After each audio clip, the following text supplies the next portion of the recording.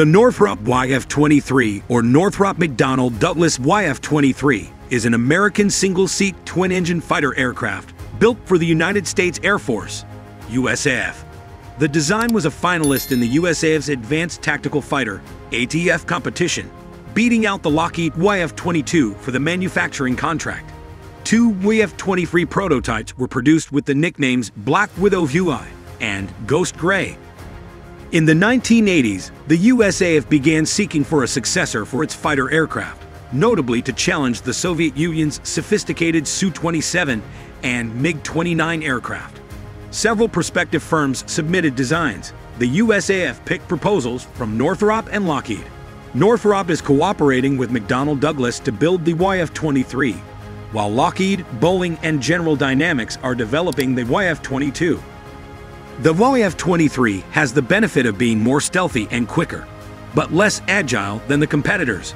After a 4-year research and review procedure, the YF-22 was proclaimed successful in 1991 and commenced production as the Lockheed Martin F-22 Raptor.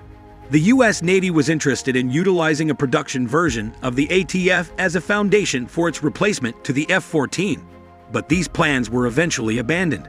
In 2009, two YF-23 prototypes were on exhibit at the museum. The YF-23A competed in the late 1980s/early 1990s against the YF-22A in the Advanced Tactical Fighter (ATF) program. During the late 1970s, a new generation of Soviet fighters and surface-to-air missiles (SAMs) motivated the U.S. Air Force to seek a successor for the F-15 Eagle air dominance fighter. In 1986, the USAF granted demonstration contracts to two rival industry teams, Lockheed Boeing General Dynamics, YF-22A, vs. Northrop McDonnell Douglas, YF-23A. The Northrop YF-23A, unofficially termed Black Widow U, stresses stealth features. To save weight and increase stealth, Northrop chose not to utilize thrust vectoring for aerodynamic control as used on the Lockheed YF-22A. Northrop constructed two YF-23A prototypes.